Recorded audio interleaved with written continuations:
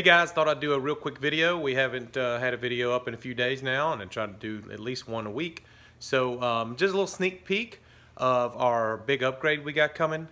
Bringing the rig in tomorrow to get this stuff done. So you'll have an update on that soon. But I want to give you a sneak peek of what we're doing, and let me see if I can get you turned around here.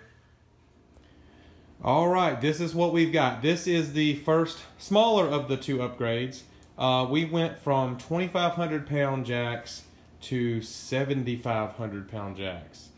And holy cow, I cannot express to you how much more substantial these feel, as they should, of course. I mean, they're just, wow, super substantial. eaz-lift, one of the better brands.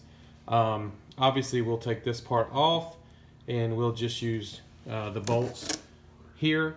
This part is welded, so these should just bolt right off. So 2 bolts per jack, and we should be able to make that.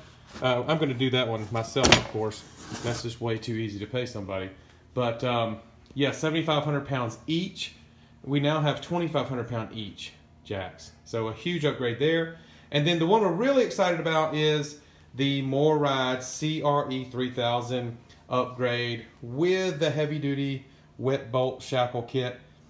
Super excited about this. If you think about it, a lot of the issues that come about with the travel trailers are from vibration, and you basically got a 4.5, 5 Richter scale earthquake every time you're going down the road. So if we can reduce that 5 Richter scale earthquake to maybe a 3, 3.5, that's going to make a huge difference down the road in what kind of issues we have. So I thoroughly believe in that. I'm also going to get the tires balanced on the rig. So there's some thoughts on that. Some people say that it's not worth it, but I'm just thinking to myself, the less that thing vibrates, the better. All of the screws, the seals, everything else will hold better the less it vibrates. So we'll show you that coming up. This is just a super quick video. I hope everyone's doing great. See ya. Make sure you don't miss the follow-up video by hitting the subscribe button, and join us over at Instagram at the handle on your screen.